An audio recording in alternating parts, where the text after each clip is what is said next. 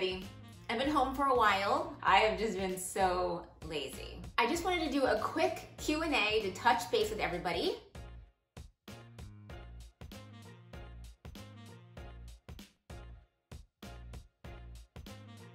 Most of my time was spent in the Four Corners states: Arizona, New Mexico, Utah, and Colorado.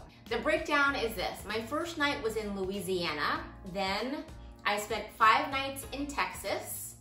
And then I spent 20 nights total in New Mexico, but that was split up. At the beginning of the trip, I spent 8 nights in southern New Mexico, and at the end of the trip, I spent 12 nights in northern New Mexico. So a total of 20 nights in New Mexico.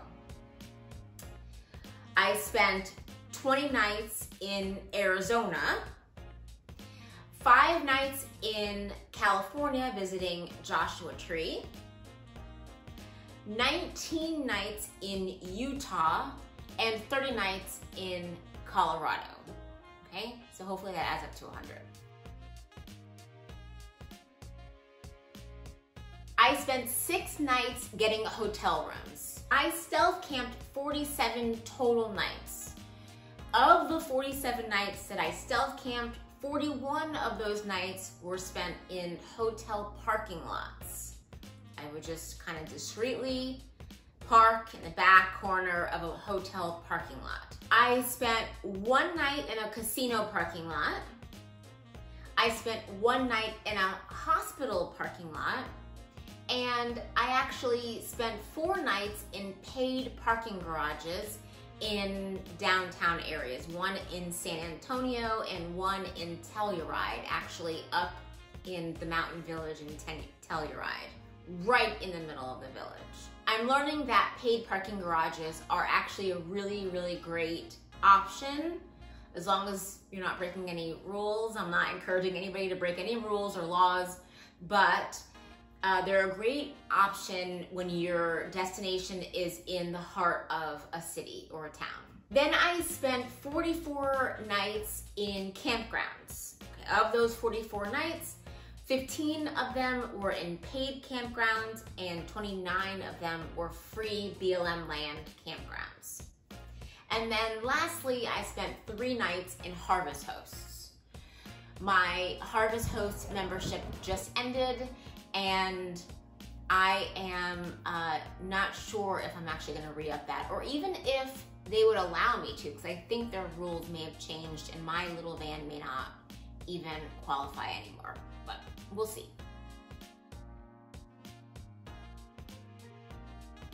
Every single person that I met while I was traveling asked me this question: what's your favorite place so far? And it's hard for me because I really just enjoy myself everywhere that I go, for the most part. I mean, I do have some least favorite places, but for the most part, there's always something of value wherever I go, wherever I visit. And so anyway, these are the places that really stick out in my mind as being like super cool. Santa Fe. I could move to Santa Fe. I love that it's a small-ish city that has everything that you need. I love the architecture in Santa Fe. It feels really different. It's a very active, vibrant downtown. They're always having events there.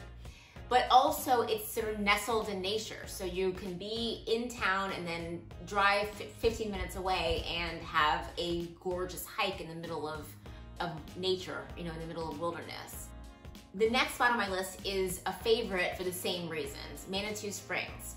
Manitou Springs is one town. There are several towns and cities. Colorado Springs is right there too, so there's a lot of city life happening right there, but it's nestled in nature. And I mean like gorgeous nature. There's Garden of the Gods, and there's waterfalls, and there's Pikes Peak, and all these places that are so close by.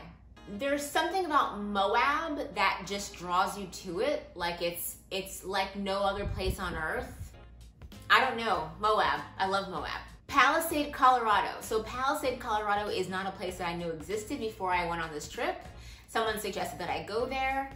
I love wine. I love wine regions. I've been to Napa several times. I've been to upstate New York's the Finger Lakes wine region, and so it's just so fun to just go and wine taste. Wine tasting is also a really social thing to do, so that's always fun.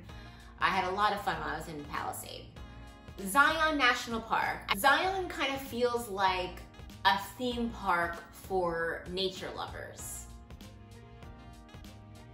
I loved it. I almost didn't do this one, but I'm glad I did, and that is driving Pikes Peak. Just such a unique experience. The views are unmatched. The drive is unmatched. Like it's just insane. So yeah, that was pretty memorable. All the cliff dwellings, I would say, again, I didn't know that cliff dwellings existed, but learning about cliff dwellings and the native folks who lived there, and just a really fascinating thing. My worst experiences, getting stuck in the sand. That was not great. I would say Great Sand Dunes National Park. The wind was so extreme that I couldn't enjoy it. I couldn't even really get close to it because I was just like, you know, walking against the wind the whole time. And then Price, Utah. Price, Utah was, first of all, it's not a scenic place. It's not, I don't even know really why I was there. I think I went there because of the weather. I needed to get out of a heat wave, and I just immediately just didn't feel like it was a warm, welcoming, friendly place. So there is a lot more that I want to see of Colorado and of Arizona. There are a few more places in New Mexico I would like to visit. But certainly Colorado and Arizona, I could spend a lot more time in those two states. I mean, plenty of other states too, but of the ones that I spent time in on this trip, I would like to go back and spend even more time in those two states. California is its own beast. I've been to California many, many, many times in my life, and I think you could just always keep going back to California. There's plenty of national parks in California that I have not seen yet. But this was not really a California trip because California is like its own country. So Arizona and Colorado, I'd like to spend more time in. And in Arizona, one big regret was not spending enough time in Sedona. I did not visit Flagstaff. People kept telling me during my trip that Flagstaff is a place that I might really enjoy. So I missed that. There's a small town in southern Arizona called Bisbee that I also got recommended to me. So I'd like to visit Bisbee. There's a lot more in Arizona that I didn't see and wish I had seen or wish I had spent more time in. I regret not going to Meow Wolf in Santa Fe. Meow Wolf is an art installation. Well, an art feature, is it called an installation if it's permanent? It's a permanent art installation, I guess we'll call it that, where they got artists to design different rooms, kind of like trippy rooms in this, I think it's a 70+ room experience that you kind of just wander through. And people kept telling me that I had to go see it, and I kept thinking in my head that I needed to go see it, and then just days went by and I just didn't go. Part of it is because I had to leave Callie in my car, and so I was trying to like find the right, you know, a cool evening where I could safely leave her in the vehicle. And anyway, it just didn't happen, but I will go to Meow Wolf at some point in my life. I regret not giving my number to John.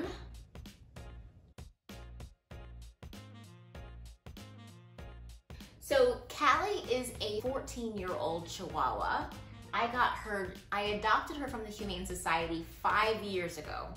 When I met her initially, her name was Kelly, K-E-L-L-I. I did not like that name. I didn't want to screw her up too badly by completely changing her name, so I just replaced the E with an A, and she became Callie. She's very much a one-person dog. Most people she meets, she does not like. Occasionally, she'll meet someone she does, just completely randomly. But usually she doesn't like people she meets. She doesn't like dogs. She doesn't like other animals. She is fascinated by cats for some reason. Who knows why? She is so tolerant of all the travel that I put her through. The best part about van travel or vehicle travel is the fact that I can just pick up and go without having to make any reservations or cancel reservations or book anything. I can just go, you know what? I can make it there in a few hours and I can just go. It feels so free to just be able to pivot in that way. I also love having everything with me. I can be wandering around downtown, my feet can hurt, I can go back to my van and change my shoes. Or it can start raining and I can go back to the van and just take a nap and just nap through the storm. Having your house on wheels right there at all times is incredibly convenient. My least favorite part about traveling in a vehicle is at times, rarely, but it does happen, you kind of, or I kind of feel like I have no place. And I think this happens for me because I do spend a lot of time in cities. In campsites, I don't have that feeling because you do, even if it's a free campsite, you will pick out a place and that place becomes your spot. And so you don't really end up driving around aimlessly. But when I'm in town, I may get to a town in the afternoon. I might decide where I'm gonna stealth camp for the evening. When I'm stealth camping, I don't like to go to my stealth camping location until after dark, or at least around sunset. And so there's a time between when I arrive and the time that I need to go, go to bed or hunker down for the night, where I have to find a place to go or something to do.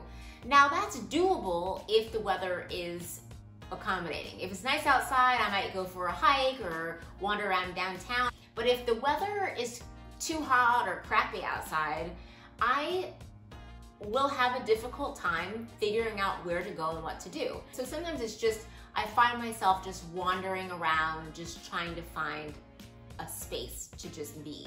And that can be frustrating.